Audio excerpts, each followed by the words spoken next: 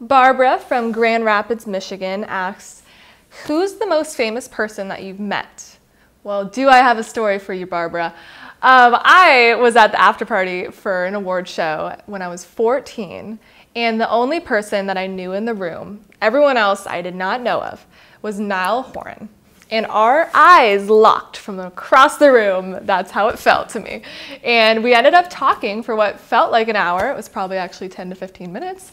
So we were talking, and my age came up, and I told him I'm 14. He ended up running around the room telling everyone that I'm 14 because he couldn't believe it.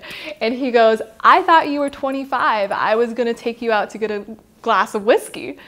And of course, I'm like, well, you still can. Never drank in my life. And I'm like, I'll drink whiskey for you. It was so funny, and it's my favorite story I have. So Niall Horan. And of course, Taylor Swift can tag along if she wants to.